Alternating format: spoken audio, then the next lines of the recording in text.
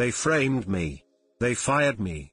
And that's how they got themselves into a divorce, a prison sentence, and a handful of deportations. This is a long one, but if you stick with it until the end, you will learn how I was framed and fired from my job, and accidentally set off a chain reaction that led to a staff overhaul with several managers being fired or moved to other restaurants, the general manager being fired and getting a divorce, and one of the managers being investigated by the FBI and ultimately arrested, as well as several of the workers being deported. Here we go. I used to work at an upscale restaurant owned by a large corporate entity that owns several different restaurant brands. I worked there for about 3.5 years before they eventually fired me, but more about that later. First, I want to give an idea of my role there. My role at that job was a little of everything. Since the day I started working there, I took it upon myself to learn as much as possible. I was very persistent with management when I wanted to learn a new department. I had started as a server, but eventually had worked my way into different departments and job titles, like carry-out, hosting, bartending, bar backing, banquets, catering, and deliveries. My singular goal while working there was to make myself available for as many hours as possible. I was being paid about $12 an hour, though that fluctuated if I was working as a bartender or server and making tips. Eventually, it was noticed by management how I fit best into one of the non-tipped positions. I was so good at it that they decided to try me out as an unofficial supervisor over the team that worked in carry-out, catering, and deliveries, as those were all one department. I knew this was going to ultimately mean a few less hours since I would only be working one department, so I negotiated with management to increase my pay by about $1.50. Since I was taking on additional responsibilities, they were satisfied with the pay increase. I wasn't trying to get as much money as possible, I just wanted to be able to pay my bills and still have a little money left over for fun. I was living in the highly taxed city of Chicago, which is in the already highly taxed state of Illinois, so it was pretty difficult to make ends meet and still have money left to enjoy my life.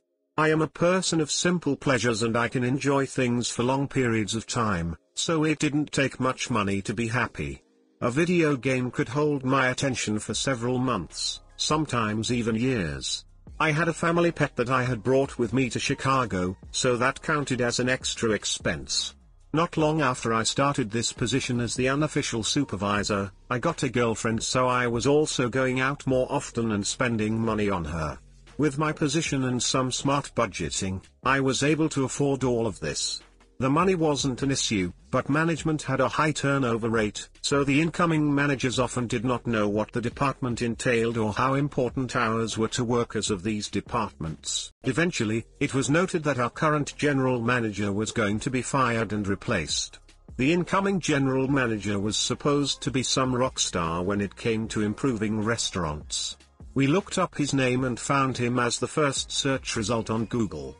But the entry wasn't some glowing review of his work ethic or of his impeccable ability to improve the way a restaurant runs. It was actually a mugshot and a police report filed for repeated offenses against his wife. This is important later. We'll call him Harvey.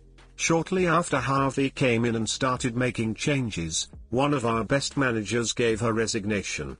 She refused to work with him, and like an oracle, told us to expect lots of annoyment, misogynistic comments, and for him to eventually run this place into the ground. Not long after she left, our general manager began replacing our current managers with hand-picked people that he had worked with in the past. Eventually all but one manager was replaced. That manager was the kitchen manager. We will call him Fredo. Fredo had been there since I had started working there. He seemed to be something of a chameleon, as in his values and ethics seemed to change depending on who his boss was. Honestly, I sort of applaud his survival instincts, but ultimately see him as a suck-up and traitor. Harvey never really replaced the manager for our department, so we ran without a lot of oversight. Unless you count me as the supervisor, we didn't constantly have someone breathing down our necks about how things should be done. Our department had some hiccups here and there, but it still ran really smoothly. Since we did not have our own manager, we often had to radio for a manager to come help us out on things that needed a manager card for approval. Fredo would always be the one to answer these calls since the kitchen was closest to our department. Over time the new team of managers started to see Fredo as the manager of our department as well. However, the hourly team that worked there still saw me as their supervisor. This meant that any time Fredo was trying to make changes that would ultimately hurt us, the team relied on me to mitigate those disasters or to negotiate with Fredo to let us do our jobs the way we had already proven worked really well. Over several months Fredo and I would butt heads dozens of times. He and I were constantly arguing about how important hours were to the workers in this department. He had it in his head that we should be living off of tips like servers. But since most of our orders were carry-out, they came in through Grubhub, and Grubhub doesn't tip. We didn't have a lot of deliveries in a day, and the tips we got from those were maybe $10 if we were lucky. But splitting $10 four ways doesn't add up to a lot. It just showed that Fredo had no clue what he was talking about. Eventually we had a meeting with our Harvey, Fredo, and all the workers of this department. It was marketed as a chance to voice all our grievances and concerns with the changes they wanted to make with no chance of retaliation. So the workers did exactly that. They talked about how Fredo was trying to cut hours even though he isn't our actual manager. When it was brought up that they were attempting to hire someone to be the manager, the team suggested that I take over since I had already been supervising them and running things smoothly for the last several months. I was also the one that management consulted with when writing schedules, as I had an understanding of the days some workers could and couldn't work depending on their school schedules or family life. I could see at the moment it was suggested that Harvey and Fredo made the decision on the spot that I had to be gotten rid of. Although they didn't say it, I could see the look they gave each other, and instinctively knew that my days at this place were numbered and my job was going to be getting the axe one way or another. They made a bunch of promises to us about not cutting hours. They told us that they would stop sending all but one person home early and only leaving one person to clean everything and close up by themselves, as this wasn't a small department and it was simply too much for one person to do alone while still meeting health and safety standards. They promised that whatever hours we were scheduled for, we would work. We weren't trying to be unreasonable, so we told them that we usually have 3 or 4 people scheduled to work our department. They could cut 2 of them early, but we always needed at least 2 people here to help close properly. The promise was made that they would always have at least 2 closers. However, only about a week later, they started sending all but one person home early again every night. One night they tried to do it while I was scheduled as the closer, and we had just returned from a massive catering event and there was an unbelievable amount of cleanup left to do for one person. When Fredo came in and tried to send everyone except me home, I stepped up and told him that he was consistently breaking the promise he had made it to us during the meeting. He looked me square in the face and told me to stop complaining about it, and if I was going to keep trying to talk to him about him breaking his promises, he could easily find someone who could work my shifts. I quickly realized that this was an assassination attempt on my job. He wanted me to press it further. So I backed off and started cleaning. I ended up having to stay way late, and that meant overtime pay anyway. I got a write-up for that, since we aren't allowed to work overtime without a manager's approval. When I refused to sign the write-up, pointing out that I had tried to explain to Fredo that I wouldn't be able to clean up all that stuff alone before my scheduled shift ended, I was allowed to leave without signing the write-up, but only because the HR rep that was present at the time wasn't one of Harvey's cronies. Skip ahead to the day I was fired. It is important to note at this point that I always came into work an hour early. Since we lived in Chicago, food was expensive. However, at our job we were allowed to have as much free soup and bread as we liked. So I would come into work 1 hour early every day so I could have some soup and bread for lunch before my shift. But on this day, when I walked into the kitchen to get myself some soup, one of the line cooks told me that he had a dish that had been cancelled after he cooked it, and Fredo had told him to give it to someone. He assured me Fredo had already comped it and that it was free to take for whoever wanted it. It just so happened to be my favorite appetizer, so I happily took the free food. Not long after I got to my booth, both Harvey and Fredo approached me and asked me if I had put in a ticket for that food. I told them that the line cook had given it to me and said it was the cancelled order that Fredo had already comped. Fredo looked dumbfounded and said he had no idea what I was talking about. So Harvey told me, "I think you know that's theft. Go ahead and finish the food and then grab my stuff and go. That's the last meal you'll be having here." I tried to explain to them that I had been given this food by the line cook, but they refused to listen, so I offered to take them to the kitchen to clear it up with the cook. But by the time I had gone back to the kitchen with them to talk to the line cook, he had already gone home for the day. I had no choice but to gather my stuff, say my goodbyes, and head home. On my way out, I told the people working my department that afternoon what had happened, exactly as it happened. They were shocked and angry, but mostly sad to see me go. I decided that on my way out, I would stop by the accounting office and pick up any tips that may have been dropped for me that week, just to make sure I didn't get screwed out of that money. Before heading down, I had the gut feeling to just set my phone to record, and I stuffed it into my pocket with the camera rolling. Although the video was entirely black since it was in my pocket, I did manage to get a pretty muffled recording of Harvey and Fredo's voices through the door, discussing how things had gone as planned, and that they had been trying to get rid of me ever since the meeting with my department. I knocked on the door and they hushed up before opening it. They asked what I was still doing there, and I asked for my tips. They gathered what was in the safe for me and handed it over. Despite my anger rising at what I had just heard, I decided not to burn this bridge just yet. Because perhaps I could nuke it later.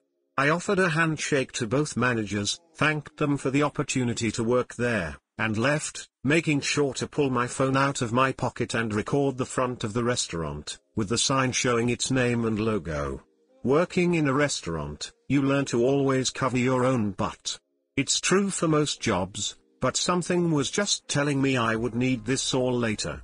If I was being accused of theft, I wanted to be able to prove it wasn't true if ever came up in future job interviews. Which is exactly what happened and where this all started going nuclear. On the train ride home, I sent some messages and made some posts on some local groups on Facebook saying that I had just been fired and that I was looking for a job as quickly as possible. By the time I got off at my stop, I had already set up an interview for later that day. I was offered the job about 5 minutes into the interview, but after going over the details, it didn't sound like it was for me, so I turned it down. I interviewed a few other places and found one that was a damned good fit, with a hefty pay increase compared to my previous job, and I wouldn't have to deal with customers. It was an auditing job for a logistics company. However, during the interview with the manager of this job, he mentioned he had already called my previous place of employment and spoken with the general manager, Harvey. Harvey had told him that I had even fired for theft. Luckily for me, the manager I was interviewing with asked me to tell him more about that. And he was willing to let me pull out my phone and find the recording. I asked if the voice in the video was the same as the one he spoke on the phone with. It was. That was confirmation enough for him that I hadn't made a fake video. He listened to the two managers in the video admit that they had set me up, and watched to the end when I showed the front of the restaurant, complete with the logo and name. The manager interviewing me, who we'll start calling Dean, hired me immediately and asked me to send him the recording. I did. I thought that was the end of it. About 7 months later, after settling into this job quite nicely, HR sent out a welcome all our new team members email, which listed all the newest hires, some facts about them, and had pictures of them all. They sent these out every time they hired a new round of people.